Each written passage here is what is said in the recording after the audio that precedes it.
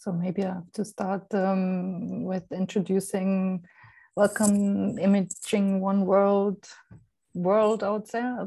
Thank you very much for joining, everybody.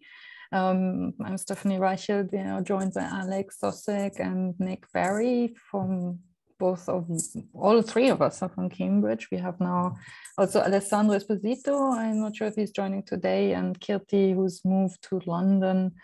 We are the kind of team about Imaging One World, and we also have the wonderful support from the Royal Microscopic Society, Georgina and Jessica. And our guest speaker today is Thomas Huser, who's kind of a wonderful developer of very innovative, we had just a discussion, democratic imaging tools, democratizing, sorry, I'm not pronouncing it properly, imaging through very innovative and shared design of high-end imaging systems so that everybody could possibly afford them. He, I think, started in Germany, maybe, you know, and then he had the wonderful time to be in California at the Lawrence Livermore National Laboratory, which is a beautiful space because I did my postdoc in California, so I know how lovely it is. And then he moved a little bit closer and colder to Norway. And now he's in this place called Bielefeld, which the joke is, and at least between Germans, doesn't actually exist. So, I mean, a very interesting locational kind of transition. And I should really stop talking now, but thank you everybody for joining. And I think Thomas can now take over, and please share your slides and entertain us, amaze us, show us the wonders of imaging and make us very happy. Well, thank you so much, Stephanie. Let me share my slides. Okay, I'll get started. I will use my iPad to control these slides. That's something I haven't done too often yet. So if things won't work out, yeah, please let me know, but I'll think it will be okay. Oh, and that's actually not my title slide. Let's start here. Yeah, tell you when you share your kind of personal emails or something to the world. You can see my slides now, right? You can see my title. Fine. Okay, perfect. Yeah, thank you. Thank you so much for introducing me. Yes, my name is Thomas Huser. I actually started out in Basel, Switzerland. That was my alma mater, my PhD home, and moved to Lawrence Livermore, as you said. Spent another 7 years at UC Davis before moving to Bielefeld. And my stint in Norway was just a visiting professorship. So I wasn't actually, physically located there. I just visited. Yeah, so I hope you moved to Bielefeld for love. Yeah. Sorry. No, not exactly. I shut up now. I don't think that was the reason. But yes. And as you said, it doesn't exist. At least that's the myth. That's an internet myth that started some 20 years ago or so. So anyway, I'm physical proof for, at least I believe I'm sitting in Bielefeld or standing in Bielefeld here. And again, my talk will be about mostly super resolution structured illumination microscopy. And we've done quite a bit of work on this, kind of lowering the form factor, lowering the cost, and getting it to work at really high speeds. And that is what I'm planning to show you today. So let's move on to my next slide, just to give you a brief overview of what we do in my research group. One of the main problems that I'm interested in is the transmission of HIV. This is something that I encountered when I first met Ben Chen and his research group. So Ben is located in New York, and one of my former collaborators at UC Davis was a close a friend of Ben and his,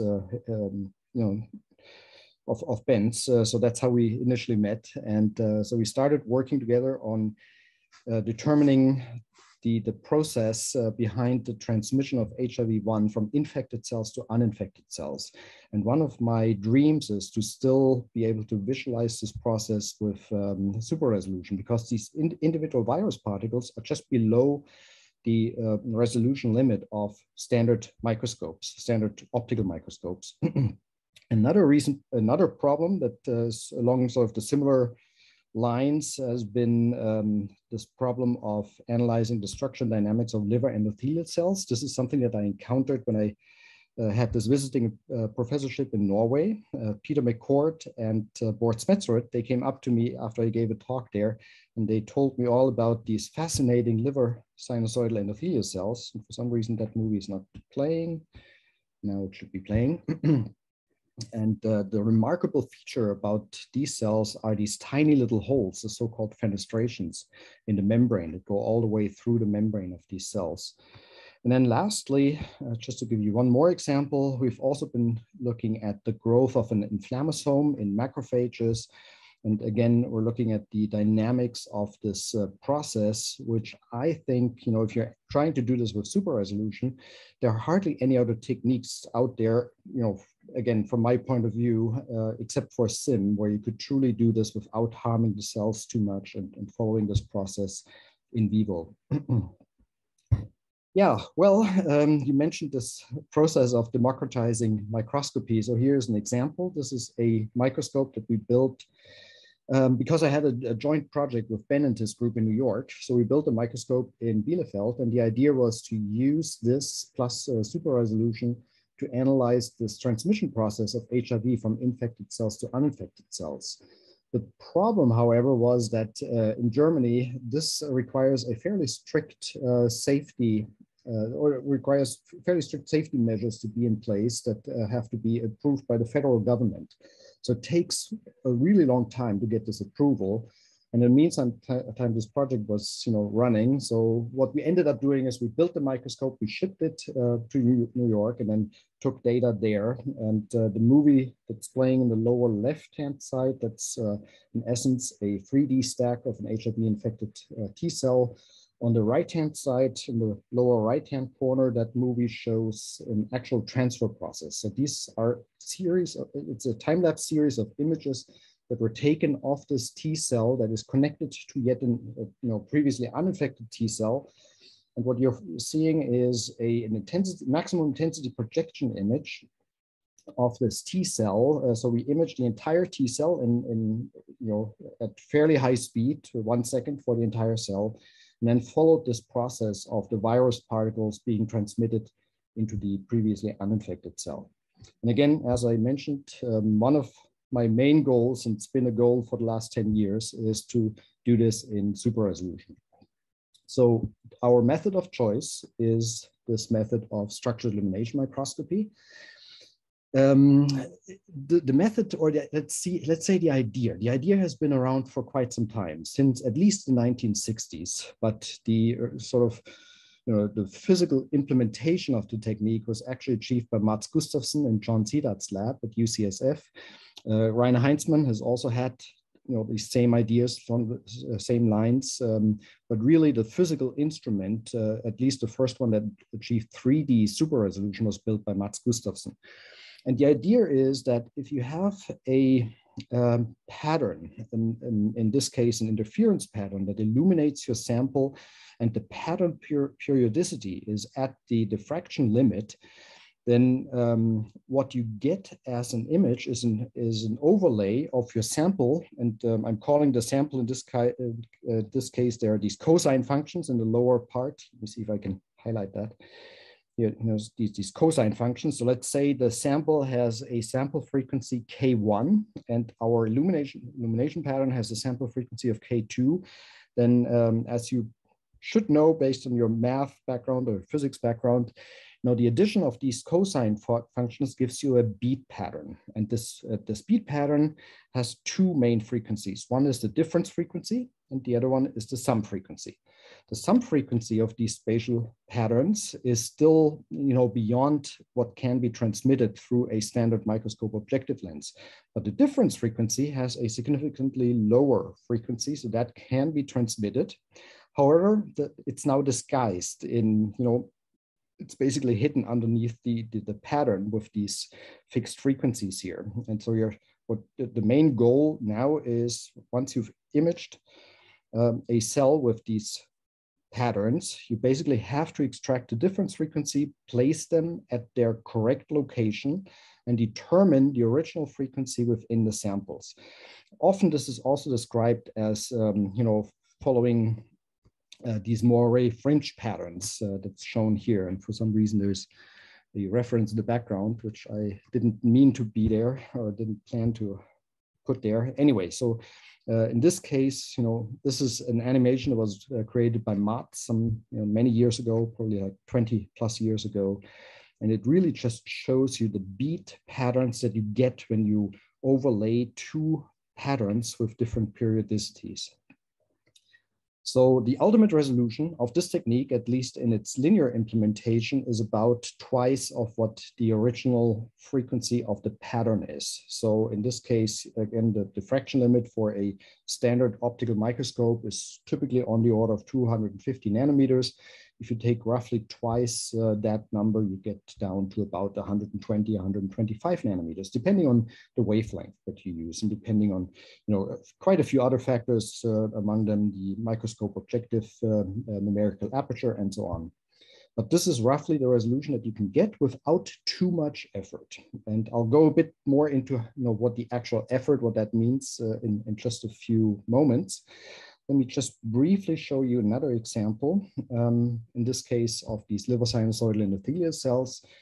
Again, what's been of interest to me are these tiny little holes that you see that are arranged in these so-called sieve plates. So sieve plates are, you basically have these little sieves, these little low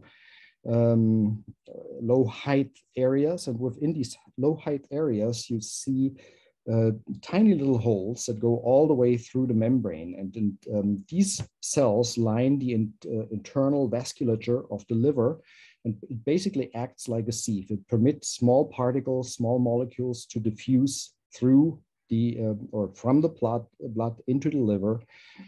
And imaging these cells live while they perform this filter function would certainly be another amazing thing that we hope to achieve very soon. We've done some progress, and I'll show you some examples, but not quite there yet where I'm hoping to be.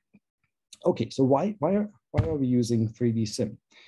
3D Sim has, from my point of view, quite a few benefits. One is it can easily be done in multiple different colors. So here's an example where we used 3 different colors, again, with these liver sinusoidal endothelial cells. The imaging process is fairly fast compared to many of the other super resolution techniques that are out there.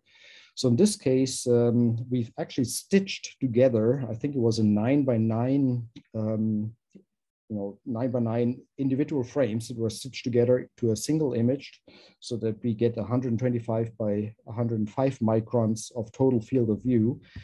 And in this case, you can then basically zoom in on an area of interest. In this case here, you see one of these sieve plates, or several of these sieve plates, and you can see that they are surrounded, the individual fenestrae are surrounded by actin fibers. So it's very likely actin that is stabilizing the fenestrae.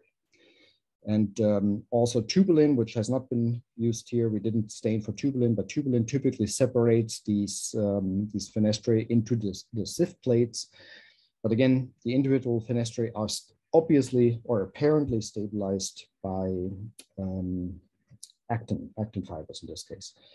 So once you've imaged a sample in SIM, it's also actually really easy to switch to other illumination modalities. We could easily switch to, for example, a modality where we use localization microscopy. We just have to increase the power, get rid of the illumination pattern that's not necessarily needed. It could help, but not in this specific case. And then after taking a data set or a part of the image here in with SIM, we could look at the exact same location with single molecule localization microscopy. Again, I'm trying to just highlight this on my slide here. So the upper image here, this is just, again, this one shows an overlay of 2 colors. In this case, the membrane shown, no, actually it's actin and tubulin, as I can see here. So the tubulin are the red fibers and actin are the green fibers. then here in this image, we show just the tubulin by itself based on the SIM data set. And then when you switch to single molecule localization, you can image the exact same field of view in even higher resolution by STORM, by single molecule localization microscopy. And the difference is shown in this little cross-section down here. The cross-section actually tells you that these tubulin fibers are, as the antibodies are attaching to the tubulin fibers, they form sort of a railroad pattern. So you have these two stripes that can, in this case, can only be resolved by STORM, not by SIM, since SIM has a modest resolution improvement. So there is a nice benefit of, the ability to use several modalities of super resolution imaging. Again, with single molecule localization microscopy, you get even higher spatial resolution. That's certainly a great advantage of single molecule localization microscopy. However, in order to take this particular image that I'm currently showing, let me go back. How do I go back in these slides here? This particular image here took over, and now my iPad is down. I'll just use my pointer. I hope you can see my mouse pointer. So this particular image took 35,000 images, individual images that were then treated by single molecule localization. And then we basically reconstructed the final image, and there you can actually see that the individual fenestrae, again, these little holes that make out the membrane in the cell here, they're not particularly round, as you might have gotten the impression when you saw the SIM images.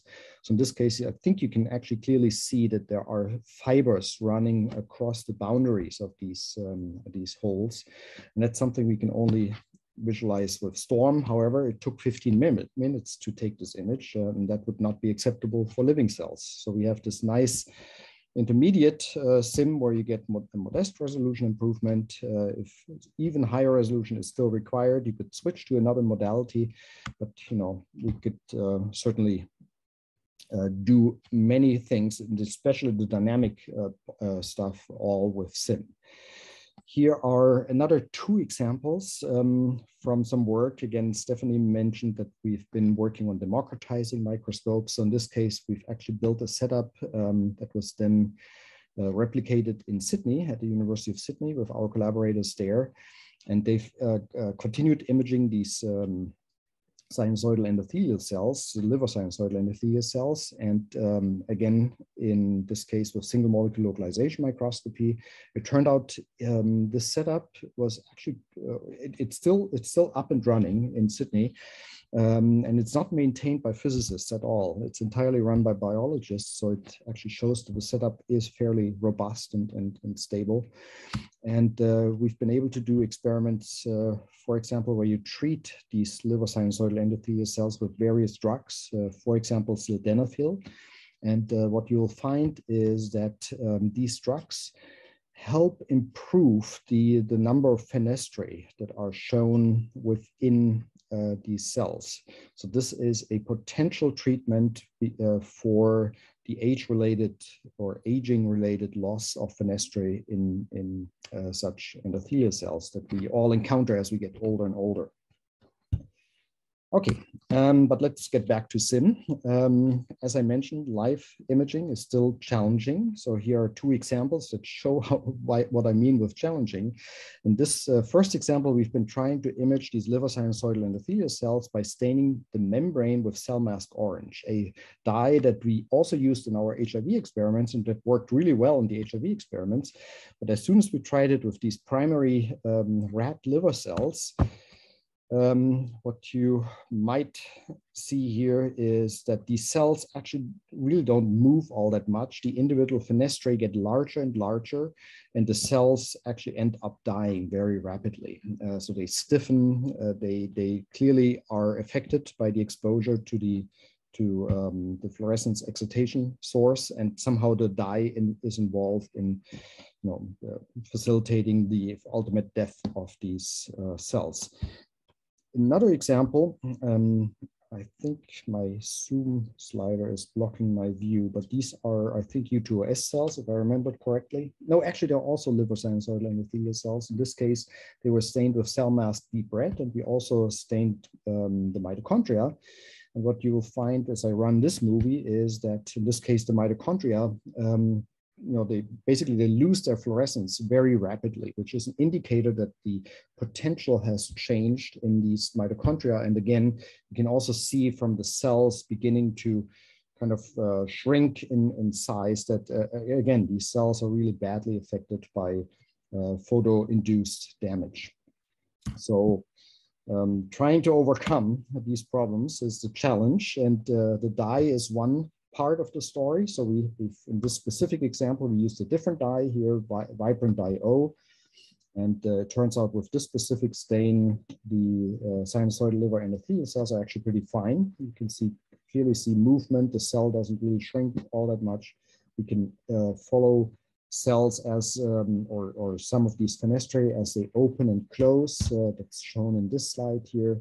So we have certain sequences where the fenestrae simply move across the membrane. There are certain fenestrae that close. So again, the time frame here, I haven't looked at the slide in quite some time. So, but again, from 90 to 150 seconds here, if you follow this specific fenestrae, you can actually tell that it begins to disappear. So it obviously closed up. We see others that are opening up.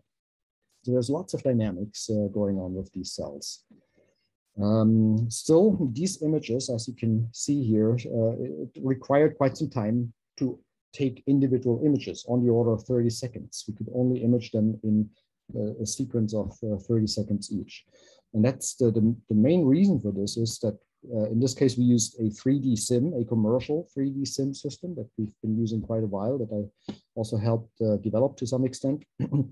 And in this case, we have to image multiple sea layers not simultaneously, but sequentially, in order to get a good reconstruction of these cells. So it requires off-order, if I'm not mistaken, again, it's been a while since we did this. So here it was on the order of 120 individual images that had to be taken initially in order to reconstruct the entire sample. So obviously the sim process, even though it is greatly reduced in the total number of images that it requires, for 3D sim, typically 15 individual frames are required, 3 different angles that are shown here. These 3 rows display the 3 different angles of the interference pattern. And then for each angle, 5 phase steps are required in order to get a full 3D reconstruction. If you're limiting yourself to 2D reconstruction, all you need is a sequence of 3x3 images, so 3 angles and 3 phase steps. And that allows you to fill in Fourier space sort of the missing part outside the original reconstruction of the original image. Each image by itself will show you roughly a sphere of about half of the size of what's shown here in this flower pattern. And then by acquiring these additional images with different phases, that allows us to separate these additional frequencies that are now being transmitted because of the overlay process or the beat pattern generation. And that allows us to extend the space in Fourier space here, the resolution limit in Fourier space, and then the back projection, or in this case, not back projection, but the back transform of this Fourier space image allows you to create an image or reconstruct an image with a 2x higher spatial resolution. So there are a lot of steps involved in where you have to Fourier transform your raw data, then you do this filtering and reconstruction process in Fourier space, and then you have to go back to real space in order to get the super resolved image. And all of this takes time. Typically on the hardware that comes with most commercial systems, this can take anywhere from many seconds up to minutes. So this was one of our initial problems. How can we possibly overcome this limitation? So what we've done is we've set up our own SIM microscopes, and this is not a particularly simple SIM microscope, as you can tell by the extended laser table here, but the main part of this specific microscope is actually the fact that in this case, we use 3 different cameras here, 3 different CMOS cameras, and they're all connected by high-speed camera link connectors to a central computer. The computer collects the data from all of these different cameras. And then we've set up we basically programmed the reconstruction algorithm to run on a graphics card. And on the graphics card, we can do parallel processing of all the data as they come in with very little delay. And that allowed us to basically set up a system where we can image, again, these liver sinusoidal endothelial cells. So in this case, this is Viola Brünkemüller, a former PhD student of mine, who is now working at a private company. And she's demonstrating this microscope. So she's moving the cells on the stage. These are the raw data as they come in. And the large frame here, this large window shows the instantly reconstructed super resolved images of these cells as she's working with the microscope. So this gives you an idea of the ease of use that you could possibly provide for biologists as they run these microscopes. For them, it feels just like any other wide field microscope, even though we get this factor of 2 resolution improvement in X, Y, and Z. Okay, so to demonstrate this and to also demonstrate that this works up in multiple colors, in this specific case here, 3 different colors, we've collected quite a few movie data. In this case, we stained U2OS cells again, so osteosarcoma cells. We stained the nucleus, we stained their mitochondria, we also stained tubulin. These are the individual images in the regular view, the wide field view. Down here, there's the instantly reconstructed data that's in this case reconstructed by our FAIRSIM algorithm. And in the last frame here on the right-hand side, you see the overlay of these different color channels in different false colors. I think this actually is a particularly nice image where you see the nucleus really well with the nucleoli. Here, all the fibers, the tubulin fibers are resolved quite well. Anyway, so this gives you a rough idea of what can be done with this type of a hardware setup. However, the actual microscope was still very expensive. It required a lot of high-end components. So back in, I think it was 2017 again, we looked at all these components and we thought, can't we just use lower cost components that still provide the same performance of imaging? So we looked at the laser. Up till then, we've used laser sources such as gas lasers or solid state lasers that are easily above 10,000 euros. And we simply picked a fairly low-cost diode laser that we found on eBay, purchased that and used that as our excitation source. Instead of using an SLM, we actually chose a DMD, so the typical device that's in most projectors that you find pretty much anywhere out there, even in many homes, if you have a home theater style equipment. Those have also come down in price significantly. Even the development sets that used to be rather expensive can now be had for very low cost. And we also replaced the fairly expensive SCMOS cameras with an industry-grade CMOS camera that's just a couple €100. And we set up a system based on that. But the main problem by setting up a system based on a DMD is that the DMDs, since they show this kind of, a DMD is composed of many tiny little mirrors, micromirrors that are on the order of a few microns, 7 by 7 microns, for example, 10 by 10 microns. And these mirrors can only flip between 2 positions. So there's a plus 12, in this case, a plus 12 degree position and a minus 12 degree position. And when you flip these mirrors, they form this kind of a sawtooth pattern. And the sawtooth pattern, these really sharp edges that you find at the end of each individual mirror, and that causes an effect called blazing, the blazed grading effect. That's really well known if you're a spectroscopist. And that's something that we have to deal with because this place grading effect actually kind of overemphasizes certain angles and certain wavelengths over other angles and other wavelengths. And in this specific case, when you try to create a SIM pattern in the back focal plane of your microscope objective lens, it leads to the fact that you get, nice spots in certain locations for certain angles, and then the opposite spots here on the other side are hardly even visible. So there's a significant mismatch in intensity between these different spots, and you need these two spots, this one and this one, or this one and this one. Those have to cross in the focal plane of your microscope, and they set up this interference pattern that we require for SIM. So again, if there's a mismatch in intensity, that's a significant problem. So what we did is we started simulating these DMD mirrors. And we, based on our simulations, we figured out which angles give us the best performance, where we have essentially no discrepancy between, or no mismatch between these intensities.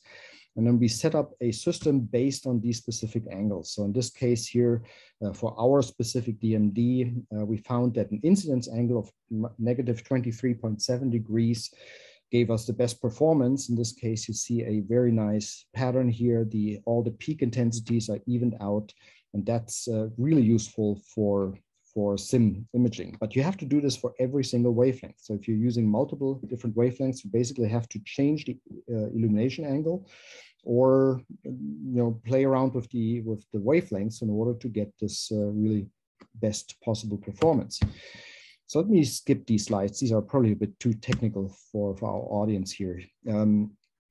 So by utilizing the DMD, and because of this really small, not the footprint of the DMD itself, but the footprint of each individual micromirror by itself, that allowed us to significantly shrink the size of the overall SIM system. So what I'm showing here is a system that probably many of you are quite familiar with. We have one of these here in Bielefeld as well. That's the DeltaVision OMX. Unfortunately, it's no longer available. It's an image from 2009. So a system that has the size of I would compare it with an electron microscope, so fairly large footprint. And our DMD-based system is, in essence, a system that would fit in a shoebox. So we have our DMD here, fiber illumination source, then a little projection, or in this case here, imaging line that basically images, or that collects the two diffraction orders that we get from the DMD pattern and sends them into the back pupil plane of our microscope. And the microscope is a home-built, tiny little platform with a industry-grade camera. So this particular system, as you will see in the next few slides, provides an 11 Hertz super resolved frame rate, so still very fast imaging. It's actually limited, the 11 Hertz is limited by the industry-grade camera. If we had a higher speed camera that with a similar sensitivity, we could also image this much faster, because the DMD is actually significantly faster than the SLMs that we use. The DMD can be run at typically up to a factor of 10 higher speed than pretty much all of the SLMs that we used in the past to generate these patterns. And again, we get the instant image reconstruction if we do this with by utilizing the GPU-based platform. So here are just a few data sets that demonstrate that it actually works. You get SIM-type performance, in this case of fluorescent beads with DMD-based illumination. Here, the same thing is shown with fluorescent proteins. Again, wide field image, the SIM image, in this case of LifeAct and Scarlet stained HEC293 T cells. And then in this case here on the right-hand side, we stained lysosomes, again with M-Scarlet and also in HEC293 T cells. So certainly works quite well. It works even well with very, very, fragile samples, and that the whole system can still be run at high speed is shown in this little movie here. This is Elise Sandmeyer, another one of my former PhD students. She's running the DMD system here live. And again, if you just follow these slides here, you can see how she's moving again the microscope and starts looking at different parts of a cell. She's focusing in and out of the cell and so on. Okay, so this obviously works quite well too. Here's a movie sequence of one of these papers that we published recently on this DMD-based SIM type instrument. In this case, again, we used our implementation of the reconstruction algorithm, which we call FairSim, in order to reconstruct the individual frames. And you can see the frame rate is actually much higher. So, in this case, I think we actually limited the frame rate because the sample would bleach too rapidly. But since it's based on the industry-grade CMOS camera, we could have imaged at 11 hertz. I think, however, here we imaged with something like 0.5 hertz or so, one image every 2 seconds, roughly. On the right-hand side of this image, we also did a little bit of fiddling around with denoising algorithms. In this case, we used the Hessian algorithm that has been published in a Nature Biotechnology paper also a few years ago, that allows you to improve the signal to noise ratio of these images quite a bit. Okay, so that works obviously. There's the same thing as a movie here. Okay, so we took data, again, it's been a while, we took data at 50 milliseconds per raw frame, and then we had a 250 millisecond delay between the individual sequence of images. So there are 9 images being taken with 50 milliseconds per image, and then there was a 250 millisecond delay before starting the next series of 9 images and so on. That's what went into this particular movie here that shows the ER movement in these osteosarcoma cells. Okay. Yeah, another rather technical slide. In this case here, Mario Lachetta, another one of my former PhD students, who also did all of the simulations on the DMD performance and the evaluation of how to best utilize DMDs. What he did in this specific case is he tried to figure out if we could image samples with multiple different colors simultaneously by using the same DMD. And he certainly found possibilities.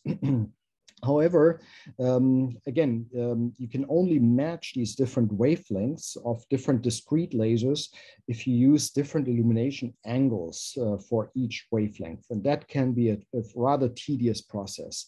So rather than setting up specific angles for specific wavelengths, what Mario also did is he looked for an overlay where we could basically use a single angle to illuminate the DMD and still use multiple wavelengths by utilizing a tunable laser. And again, we found this. He actually found this by figuring out that we need that if these laser wavelengths have a specific ratio between, the ratio is a factor of 3/4. So if you have, for example, a fixed laser wavelength at 473 nanometers, and that's exactly what we had in our case, you would need a red laser at 630.8 nanometers in order to get this ratio of 3/4. And in our case, to demonstrate that this actually works, we used a 631 nanometer diode laser, and we temperature tuned that diode laser so that it will run at 630.8 nanometers. And then by overlaying both these colors, by coupling them into the same fiber, we can illuminate the DMD with a single angle. That's this violet path here. And again, the rest of the system is identical to what I've shown you before. And in this specific case, we can image with these 2 discrete colors. Again, on the example of U2OS cells. So here's the SIM image. In this case, again, I have to quickly look at what's written on the slide, and it's kind of hidden by my zoom bar. So in this case, we stained the actin cytoskeleton with Alexa or phalloidin that was stained with Alexa 488. And we also stained the plasma membrane, again, with this vibrant dye-D stain, and we could image them simultaneously with even a DMD-based system. Okay, I'm almost done. However, I haven't really gotten to the most important part, which was actually mentioned in the title of my talk. So I've kind of taken you through the development of various SIM systems over the years in my lab. 2019 was the DMD-based stuff. So let me spend a few more slides on our recent development of fiber SIM technology. And this is actually, started in 2018, so we spent quite a bit of time on this. Just put 2022 in this specific slide here. This is the microscope. You will see it again in no time.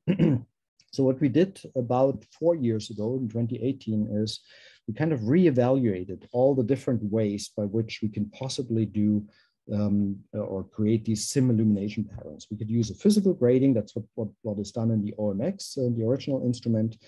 We could use spatial light modulators that provide really fast performance, but have low efficiency and to some extent somewhat difficult to control.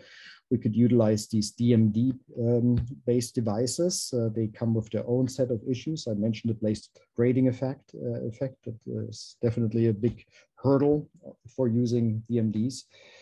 That kind of led us back to the original idea to use an interference effect. So, SIM is in reality nothing else than interferometry. You're just overlapping multiple beams. In the 3D SIM case, it's 3 beams from 3 different directions in order to set up this diffraction pattern. And that could be done in fiber-based devices. I mean, if you look at OCT, for example, optical coherence tomography, a lot of the OCT systems out there are based on fiber optic systems. So why shouldn't it be possible to do this with SIM as well? And of course, there are quite a few examples of using interferometry for SIM. I just picked 2 ones here. The first one on the left-hand side is from Martin Ohain in Paris, I believe, where they set up a turf SIM system based on, in essence, just a Michelson interferometer.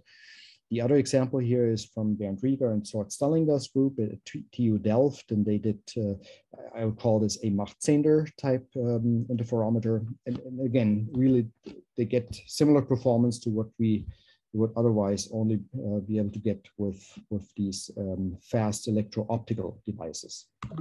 So one more example, this is from a paper from Ernst Stelzer's group in Frankfurt, where they did light sheet microscopy with structured light sheets. And again, in this case, it's all based on the fiber optic delivery of these different laser sources. So there's a beam splitter over here.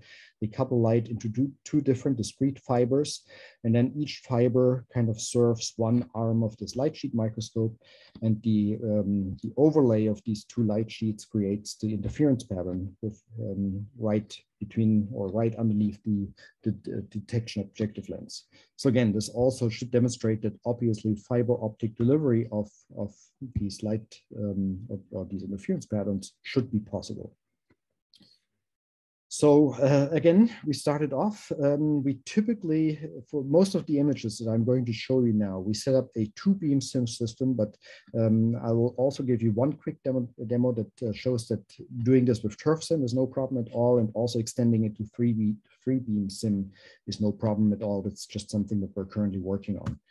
Okay, this is our first attempt. In this case, we used a MEMS switch, so basically a micro electromechanical little mirror that switches light from an input fiber to 4 different output fibers. We collect the light from 3 of these different output fibers. The light gets split in these little red parts here. That's basically a Y type splitter, fiber optic splitter. And then the different ends of these fibers are combined in this hexagonal holder. I typically call this an hexagonal fiber output coupler or out coupler. And we arrange this in this hexagonal pattern so we get these 3 discrete angles that we typically require for SIM. Each one of these fibers, we can control the polarization, and each one of these fibers with these paddle-based, mechanical inline fiber polarization controllers. And there's a little telescope that basically sends the pattern into the back of our objective lens, and then we create the interference pattern on top. Again, the main components here, this MEMS-based fiber splitter, and then, or fiber switch, I'm sorry, I should call this a fiber switch, and then the fiber-based splitter that basically, you know, roughly halves the amount of light that is coupled into an input fiber into two separate output fibers. And those are the ones that we mount at the two different locations within our hexagonal holder. Okay. Phase shifting was achieved in this first version simply by moving the upper part that holds three of these fibers. Here you see the output or the lenses that control the out-coupled light, and we simply move the upper half with regard to the lower half of these different fibers, and that creates the phase shifting. In this specific case, in the original setup here, we used an open loop piezo in order to do the phase shifting, and as you can tell, the phase shifts, they are fairly reproducible, so we've gone through 30 cycles. However, they drift in the long run. So the red line here was our first test, and as you can see, as we go through these various cycles, the overall phase continues to drift a little bit. But we still figured that we could use, the images that we collected at this process. We did a little bit of averaging. Selected 3 discrete phase locations and then took images on these locations, and that resulted in these reconstructions. So that's an initial demonstration of, again, just beads, fluorescent beads, that this specific type of implementation works. We can utilize it. However, we still had various problems, and phase stability was certainly not the least of these problems.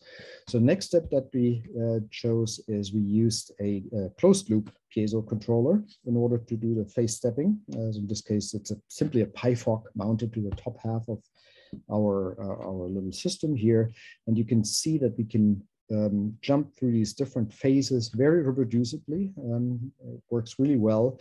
However, the long-term performance is still rather poor. The overall phase still varies significantly.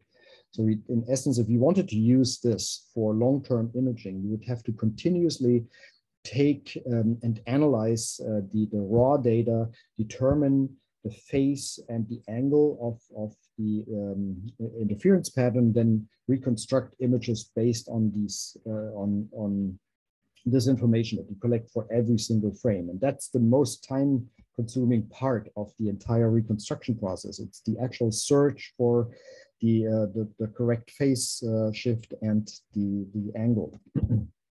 Okay. In order to overcome some of these other instabilities, we started setting up or building our own fiber switch. This is shown here in a macroscopic system. In this case, we used MEMS mirrors. So there are MEMS mirrors mounted here on these little poles. And then we have these output couplers. In this case, the middle one here is being chosen. And then in the middle here, you see a simple beam splitter tube. And let me just run this. It shows you how the system works as a switch, as we switch between these different fibers at a fairly low rate here. And if you look at the background, you can even tell how the spots arrange in at these different angles. So that was, again, just another proof of concept that this utilization based on such a system works. We then continued, we constructed our own fiber switch. We went from this tiny little package to a larger package that allowed us to basically split an input beam, couple it to discrete output fibers. We also have a built-in electro-optical modulator that allows us to perform the phase switching in this case, or the phase shifting, I should say. And this system now runs, since we are using broadband polarization maintaining fibers, we can run this at multiple different colors. Again, just another example that shows how this works. And again, this is all low speed, just so you can follow the switching performance here. That's at a slightly higher speed here. And this is how the system looks like right now. Again, a rather compact and fairly sturdy home-built microscope, the fiber switch in the background, and the rest is simply a very simple optical telescope path that allows us to illuminate the back focal plane or the pupil plane of our objective lens. And in this case, we do use the PCO-based high-speed camera. So we can also run this at really high speeds and also do the reconstruction live as I've mentioned before, as I demonstrated before. Again, just another slide to show that this works at multiple different colors. Works really well. Based on the telescope performance, we use a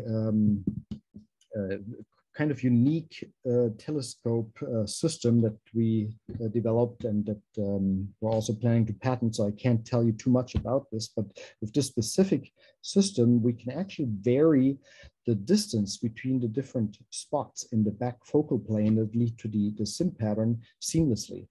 So this is just an image. This on the right-hand side, this is a movie that will run as soon as I start it.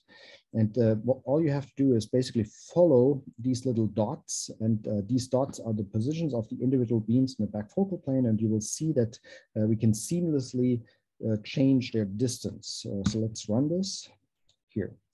Can you tell?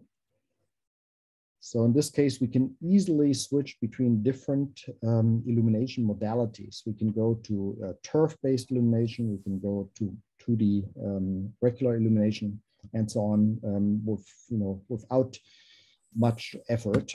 The significant advantage of the fiber-based delivery, from my point of view, is this fact that we can actually exchange the objective lenses compared to the other SIM microscopes that are out there, and we can utilize pretty much any objective lens. We can also illuminate them much more efficiently. So here's an example shown with some beads, but I think this example here is even more impressive. This is sort of the typical field of view that you would get with a commercial SIM microscope. It's typically 40 by 40 microns. However, with the fiber-based delivery, we can illuminate, in this specific case here, an 80 by 80 micron image, so 4 times larger area in total, and we could expand it even more. I'm fairly convinced that we could go up to 160 by 160 microns and still utilize SIM microscopy. So in this specific case, we could image multiple different cells simultaneously. We would no longer have to stitch images together and take several high resolution images with a limited field of view. We could just simply image the entire sample with the high field of view. Okay. With this, I'm at the end of my talk. There are quite a few people that helped us or helped me develop these systems. My most recent PhD students is specifically Henning Ortgras. He's spent quite a bit of time over the last year and a half on this specific system. Marcel Müller developed the FairSim algorithm and helped us with he actually did the high-speed GPU-based reconstruction of the SIM patterns. Jakub Pospisil, he was a postdoc who just moved on to Tromsø, and he's going to continue some of this work in Tromsø, I believe, and various other former PhD students that have all graduated now. And funding is coming from various sources. In particular, EU funding has been coming in quite nicely, but also DFG and other funding modalities. So thanks again. Thanks for listening. I hope I didn't spend too much time on this, and I'd be happy to answer. It was really wonderful. We have actually quite a few questions coming in. We have a little bit less time for probably everything, but I think we should do the serious questions rather than the more playful quiz, maybe. I don't know what Nick thinks, but I maybe start while you were talking. Thank you very much but it was really fantastic. We have a few questions. For example, will the instant reconstruction work for 3D SIM? Or will the instant reconstruction work for 3D SIM? And if not, how far are we from there? That's actually a question which I think comes from many different systems. Yeah, that's a very good question that Ian could probably also answer. I saw that Ian Dobby was he did. So Marcel actually spent some time, a few months in Ian's lab together with Lothar Schermerle and others at Oxford, and he implemented the 3D reconstruction. However, it's still based or still limited to individual C-planes within a multi C-plane acquisition sequence. So it's still somewhat slow. There's still a little bug in there that we have to figure out how to fix, and that's actually taken. Well, it turned out, Marcel, who is really the deepest in this algorithm, he's been quite busy. He spent a Marie Curie fellowship at KU Leuven, and he really hasn't had too much time fixing the 3D part, but it's definitely on the list, and I'm still hoping to get this done in the not too distant future. And then there's a question about the different wavelengths, maybe related. Ian is asking you how the DMD sim illumination works across multiple wavelengths. And then there's also one, how do you separate the different orders for different wavelength lasers, maybe? Okay.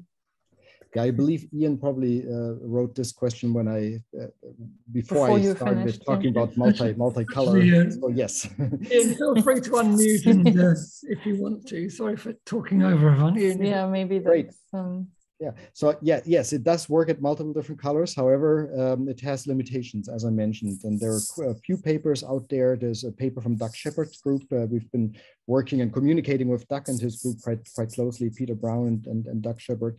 They've had a paper on 3-color DMD-based sim microscopy. We did 2 colors, and we used different techniques. So Doug and his group, they used this illumination from different discrete angles, and they set it up for 2 colors, and the 3rd color was done with in essence, a galvo mirror type arrangement where you could very finely control the angle of the illumination. In our case, we simply tuned the wavelength. So yes, it does work. However, still with limitations.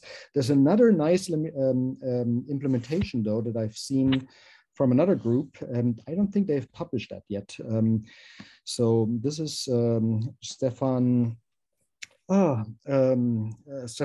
Huser and his group in Barcelona. What they did is they use a separate or a discrete DMD for every single color. And that also works quite nicely. And you can do that now that the cost of these DMDs has come down quite a bit. So that could be another approach to using utilizing multicolor.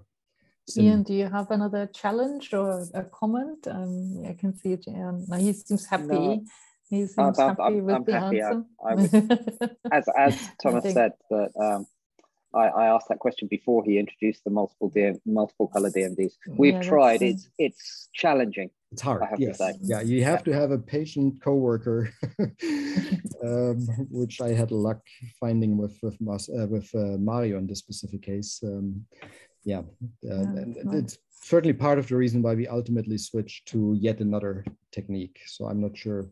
We have a couple of DMDs lying around here. Marcel and I have talked about utilizing them for other purposes, but I'm not sure if I would set up another sim system based on a DMD at this point in time. See, humans are still essential in these kind of systems. Maybe we have. Sorry, just a quick. Yes. So since there was this other question that asked, how do we separate the diffraction orders for different wavelength lasers? So we typically utilize the +1 and -1 diffraction order, and for at least for the 2D setups, and for 3-beam we would use also the central beam, and we typically use a physical pinhole mask that separates out these different diffraction orders. In the case where we do this for multiple wavelengths simultaneously, we simply use a slit, so you can still pass multiple different wavelengths. Very interesting. Maybe so thank you. I don't see anyone wanted to ask any burning other serious question. Otherwise, I think it's time for the quiz, which we have a few minutes, and so some people signed up already. So if anyone else wants to join, so if you see in the the Mentimeter quiz, yeah, we've got a couple more people coming in. Actually, please come in, and so otherwise. Some people may want to leave or need to leave, but I think it's quite fun and we prepared it. So let's have a bit of Nick. We'll go through it quickly, and it's a revision slightly of kind of what obviously Thomas has. Yeah, I think we got the players to make it worthwhile. So let us go to. Let's go. Go, go, go. See if we have understood. All right, here we go. So Right. Thomas can have a bit of a relax. Come on. Right. The quicker you answer, the more points you get. We kind of go into question one. Right, I've hit enter. So here we go. Question one. Structural illumination microscopy, that's SIM, that exceeds the optical diffraction limit is based on what? Projected light patterns or interference patterns? And the correct answer. This is the moment of truth. Coming up. How good your lecture was. There we are. Most people got it. Interference. Excellent. I've said it often enough. So Yes. Yeah, I think so. You're the leader, Ian. Ian. Yay. All right, you got to beat Ian Dobby. I'm not sure you have a terrible advantage here, but let's go to the next one. Slide number 2. All right, I hit enter. Ian, if you don't win, it's going to be very embarrassing. The accurate reconstruction of super resolution SIM images typically requires 10 raw images for 2D, 20 for 3D, 5 for 2D, 10 for 3D, or 9 for 2D, 15 for 3D. That was hard to read, actually. Let's see. And we've got 9. The magical 3 song. Well done, everyone. Oh, well, we've got one wrong answer. That's pretty good. Let's see what the leaderboard said. Excellent. Come on. Ah, okay, I've gone backwards. Right, let's try again. Yeah, that's the thing that's meant to meet. Pressing Meant the to button. be, it is a curse. Yeah. Democracy is in a good way. I like democracy. Brilliant naming. Yeah, that's wonderful. I like this one. Okay. It's not usually that democracy is faster than normally other things. it's a casualty normally. Yeah, no. Okay. Question 3. Digital micromirror devices can switch between and 2 positions at rates of greater than 10 kilohertz, 3 positions at rates greater than 1 kilohertz, 256 positions at rates greater than 10 kilohertz, or 8 positions at rates greater than 20 kilohertz. Here's a tricky one. Yeah, that's hard. That was difficult. Oh, it's a bit disappointing, actually. The kind of 2 positions. Yeah, I have to say, it's pretty good, but it's still a bit disappointing. That one by any stretch of the imagination. majority still gets it right, so that's good. Ian, democracy is still neck and neck. Right. Yeah, your last chance now, is it? Or one more? We got 2 more. Question 4. 2 more questions. Yeah, 2 more questions. Right. So the quicker you answer, the more points you get. Counter-propagating beams with a wavelength of 488 results in an interference pattern with 250 nanometer periodicity, less than 200 nanometers periodicity, and 150 nanometers periodicity. That's also quite a tricky one, actually. I don't know. Yeah, less than 200. So could you just actually explain that one, Thomas? Yeah, so, sorry, this was probably a bit mean, a tricky one. So if you actually look at counter-propagating beams, it turns out it's you have to also take the index of refraction into account of your medium. So in this case, it's actually less than 200 nanometers. It's roughly 190, 188, if I remember correctly. No, not 197. It's just below 200 nanometers. But the trick is the higher index medium. So in this case, a 1.5 index medium. And I forgot to put that in the question. I'm awfully sorry for that. Sorry. It was probably my mistake. You have to have a few things which are a little bit more than democracy is straightforward. A strong lead now. So it's all on the last question. Ian, just as fast as you can. Right. Are we there yet? Let's try again. Here we go. All right. Optical fibers can transmit polarized light without changing the polarization if they are what? Made of special glass, hollow core, or contain a birefringence-inducing structure? Really good questions, actually. I enjoy This is them. again something I forgot to mention during my talk, but I hope. We mentioned polarization maintaining fiber, and the answer is contain a birefringence-inducing structure. Yes. All right, let's see. Let's see what happened with Ian. Focus on Ian. Oh, democracy. Sorry. Ian, you left us or something. Democracy won. That's great. Brilliant. That's fantastic. Yeah, I love that one. You can play anytime, you know. We love that one.